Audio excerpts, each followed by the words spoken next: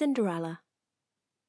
A rich man's wife became sick, and when she felt that her end was drawing near, she called her only daughter to her bedside and said, "Dear child, remain pious and good, and then our dear God will always protect you, and I will look down on you from heaven and be near you."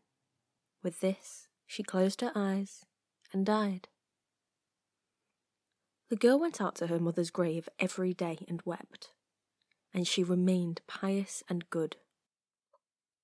When winter came, the snow spread a white cloth over the grave, and when the spring sun had removed it again, the man took himself another wife. This wife brought 2 daughters into the house with her. They were beautiful with fair faces, but evil and dark hearts. Time soon grew very bad for the poor stepchild. "Why should that stupid goose sit in the parlour with ours?" they said. "If she wants to eat bread, then she'll have to earn it. Out with this kitchen maid." They took her beautiful clothes away from her, dressed her in an old grey smock, and gave her wooden shoes. "Just look at the proud princess, how decked out she is," they shouted and laughed as they led her into the kitchen. There she had to do hard work from morning until evening, get up before daybreak, carry water, make the fires, cook and wash. Besides this, the sisters did everything imaginable to hurt her. They made fun of her, scattered peas and lentils into the ashes for her, so that she had to sit and pick them out again. In the evening, when she had worked herself weary, there was no bed for her. Instead, she had to sleep by the hearth in the ashes, and because she always looked dusty and dirty, they called her Cinderella. One day it happened that the father was going to the fair, and he asked his 2 stepdaughters what he should bring back for them. "Beautiful dresses," said the one. "Pearls and jewels," said the other. "And you, Cinderella?" he said. "What do you want?" "Break off for me the first twig that brushes against your hat on the way home." So he bought beautiful dresses, pearls and jewels for his 2 stepdaughters.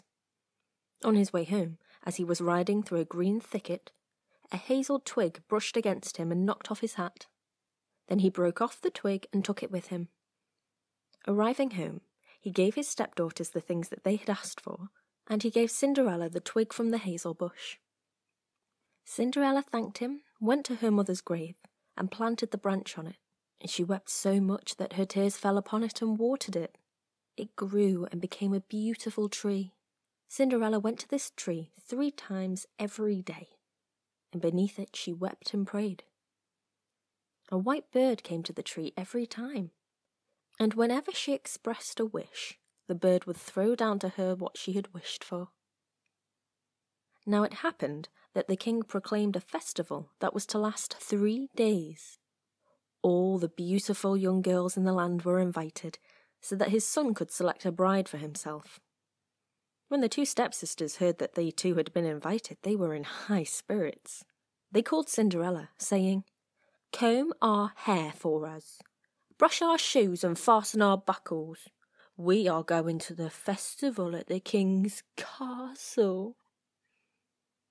Cinderella obeyed, but wept, because she too would have liked to go to the dance with them. She begged her stepmother to allow her to go.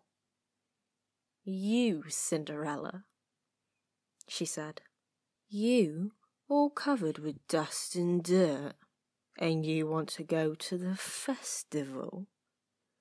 You have neither clothes nor shoes, and yet you want to dance."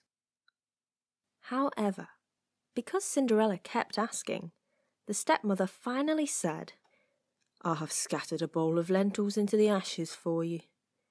If you can pick them out again in 2 hours, then you may go with us." The girl went through the back door into the garden and called out, "You tame pigeons, you turtle doves, and all you birds beneath the sky, come and help me to gather. The good ones go into the pot, the bad ones go into your crop." 2 white pigeons came in through the kitchen window. and then the turtle doves, and finally all the birds beneath the sky came whirring and swarming in and lit around the ashes. The pigeons nodded their head and began to pick, pick, pick, pick, and the others also began to pick, pick, pick, pick. They gathered all the good grains into the bowl. Hardly 1 hour had passed before they were finished, and they all flew out again. The girl took the bowl to her stepmother and was happy, thinking that now she would be allowed to go to the festival with them. But the stepmother said, "No, Cinderella, you have no clothes, and you don't know how to dance. Everyone would only laugh at you." Cinderella began to cry, and then the stepmother said, "You may go, if you are able to pick 2 bowls of lentils out of the ashes for me in 1 hour, thinking to herself, she will never be able to do that. The girl went through the back door into the garden and called out, "You tame pigeons, you turtle doves, and all you birds beneath the sky, come and help me to gather. The good ones go into the pot, the bad ones go into your crop." 2 white pigeons came in through the kitchen window, and then the turtle doves, and finally all the birds beneath the sky came whirring and swarming in and lit around the ashes. The pigeons nodded their heads and began to pick, pick, pick, pick, and the others also began to pick, pick, pick, pick. They gathered all the good grains into the bowls. Before half an hour had passed, they were finished, and they all flew out again. The girl took the bowls to her stepmother and was happy, thinking that now she would be allowed to go to the festival with them. But the stepmother said, "It's no use. You are not coming with us, for you have no clothes, and you don't know how to dance. We would be ashamed of you." With this, she turned her back on Cinderella and hurried away with her 2 proud daughters. Now that no one else was at home, Cinderella went to her mother's grave beneath the hazel tree and cried out, "Shake and quiver, little tree, throw gold and silver down to me." Then the bird threw a gold and silver dress down to her, and slippers embroidered with silk and silver. She quickly put on the dress and went to the festival. Her stepsisters and her stepmother did not recognize her. They thought she must be a foreign princess, for she looked so beautiful in the golden dress. They never once thought it was Cinderella, for they thought that she was sitting at home in the dirt, looking for lentils in the ashes. The prince approached her, took her by the hand, and danced with her. Furthermore, he would dance with no one else. He never let go of her hand, and whenever anyone else came and asked her to dance, he would say, "She is my dance partner." She danced until evening, and then she wanted to go home, but the prince said, "I will go along and escort you," for he wanted to see to whom the beautiful girl belonged. However, she eluded him and jumped into the pigeon coop. The prince waited until her father came, and then he told him that the unknown girl had jumped into the pigeon coop. The old man thought, could it be Cinderella? He had them bring an axe and a pick so that he could break the pigeon coop apart, but no one was inside. When they got home, Cinderella was lying in the ashes, dressed in her dirty clothes. A dim little oil lamp was burning in the fireplace. Cinderella had quickly jumped down from the back of the pigeon coop and had run to the hazel tree. There she had taken off her beautiful clothes and laid them on the grave, and the bird had taken them away again. Then, dressed in her grey smock, she had returned to the ashes in the kitchen. The next day, when the festival began anew and her parents and stepsisters had gone again, Cinderella went to the hazel tree and said, "Shake and quiver, little tree, throw gold and silver down to me." Then the bird threw down an even more magnificent dress than on the preceding day. When Cinderella appeared at the festival in this dress, everyone was astonished at her beauty. The prince had waited until she came, then immediately took her by the hand and danced only with her. When others came and asked her to dance with them, he said, "She is my dance partner." When evening came, she wanted to leave, and the prince followed her, wanting to see into which house she went. But she ran away from him and into the garden behind the house. A beautiful tall tree stood there, on which hung the most magnificent pears. She climbed as nimbly as a squirrel into the branches, and the prince did not know where she had gone. He waited until her father came, then said to him, "The unknown girl has eluded me, and I believe she's climbed up the pear tree." The father thought, could it be Cinderella? He had an axe brought to him and cut down the tree, but no one was in it.